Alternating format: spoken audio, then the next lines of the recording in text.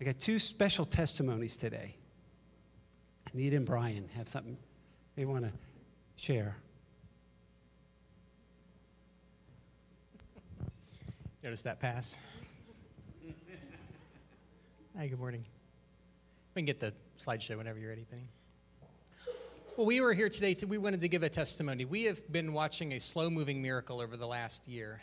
For those of you that were not aware, a little bit over a year ago, Ethan was injured. We were out working at my mom's place in Virginia. We were clearing some trees off the land, and Ethan's leg got pinned between a tractor bucket and a tree. And he was very close to having lost a leg.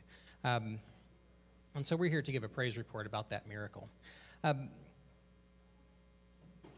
I remember one of the clearest memories I have of the time was as we were racing down to Duke Hospital. He had taken a helicopter flight down, and the other two boys and I were headed down in the truck, and I was parked in the parking garage and getting ready to head into the hospital and try to figure out where in this mammoth place my son was. Standing in an elevator thinking, God, just please undo this. Just please undo it. I don't want it to happen. Just take it away. Undo it.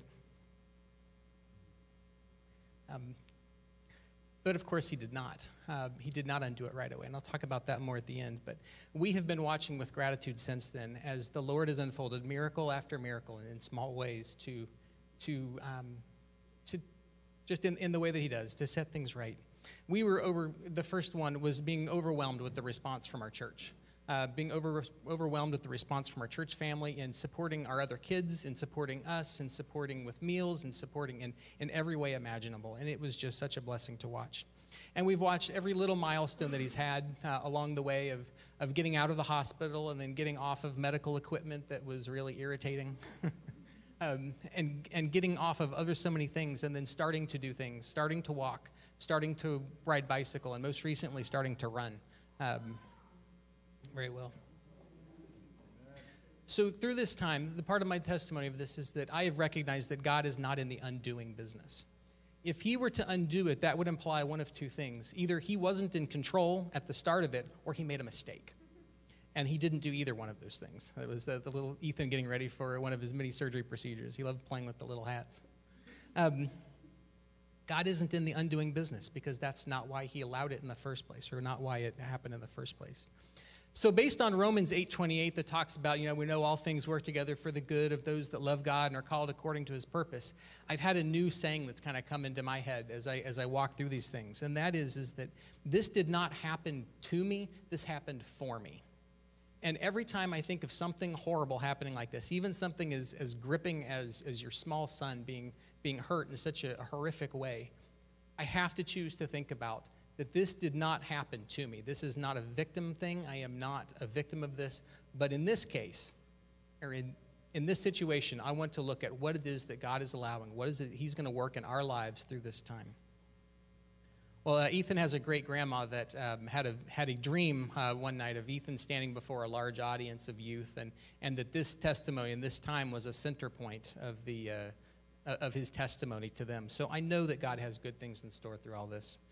So I want to thank all of you. I want to thank all of you that were a part of the miracle of that response and have continued to be a response to helping us out in that troubled time. And I want to thank all of you that continue to be part of the village that takes to raise our children.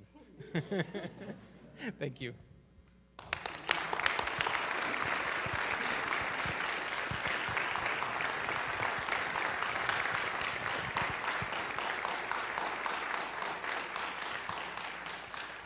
We have another testimony. Jason and Jamie Moy has something special they would like to share. Good morning. In December of 2017, after a year of trying to have a child of our own, Jamie and I engaged with Shady Grove Fertility Center. Numerous tests were run and evaluated over the next few months. The numbers that came back from testing were not terrible, but also not hopeful. Jamie consistently stated throughout this entire process, it takes only one, and God is bigger than any doctor. He is the creator of life.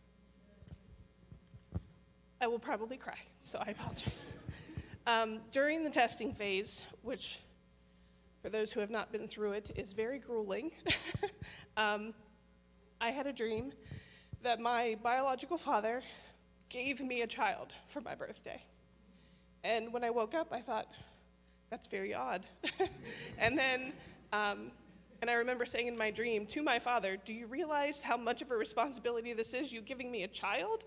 But when I woke up, I had a very strong sense that it was the Father giving us a child, not my biological father. And then he would take care of it all. So after all the tests were run, the determination of the doctors was that we needed to do IVF, in vitro fertilization. One doctor even told Jason, it's not going to happen unless you go through IVF. The numbers just weren't there.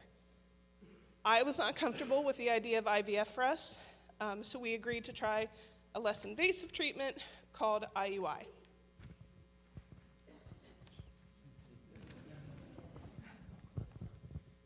We were set to do our first round of IUI in May of 2018, but at the end of April, much to our surprise, we found out we were pregnant. Obviously, we were thrilled about the news and even more excited for the testimony for the Lord through it all.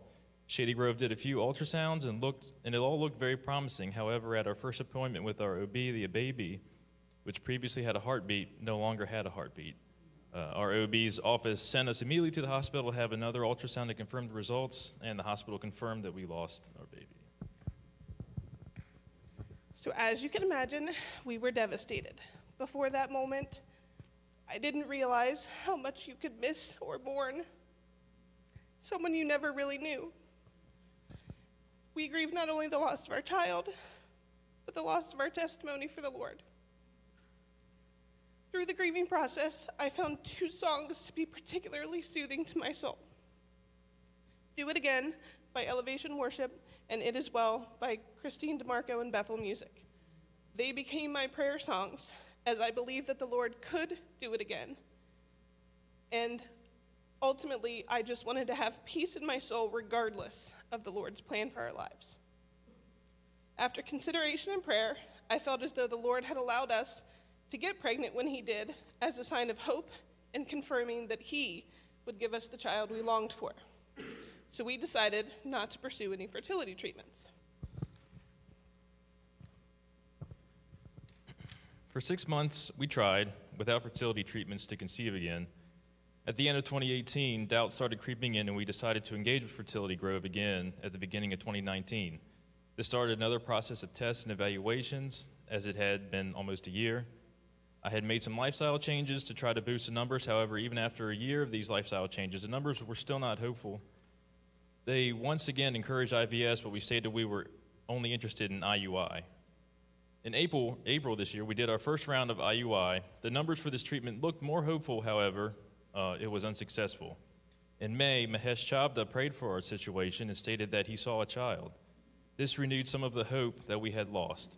A day later, we underwent round 2 of IUI treatment. The numbers had fallen again for this treatment. It was also unsuccessful. We were about to begin the 3rd IUI treatment in June. However, it was put on hold because I found a lump in my right breast. The treatment would have to wait until a determination was made about the lump. Normally, I would be very anxious about finding something like this. However, I was at peace. I felt like I was being told that he put this on hold so that he could show us that he was the creator of life. The scans all came back normal, and no one could see any indication of the lump that I felt. My doctor wanted me to repeat the scans a little over a month later just to be sure. In August, a few days after my birthday, I was set to have the 2nd mammogram. However, they wouldn't do another mammogram because I was late in my cycle. I told them I'd already taken an at-home pregnancy test, I wasn't pregnant, everything was fine. That wasn't enough for them. That was not enough assurance for them. They did do an ultrasound and everything came back normal. Again, no indication of a lump. 2 days later, Jamie took another at-home pregnancy test and found that we were pregnant. The Lord had been faithful in his promises, and we are now just over 19 weeks pregnant.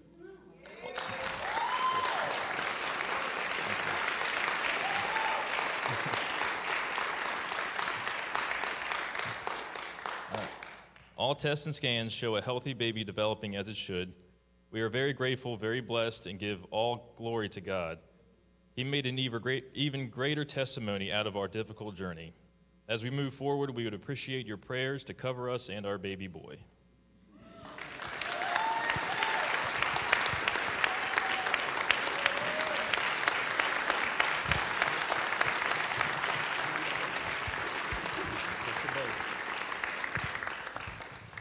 What a great Thanksgiving story. Thank you, Jesus.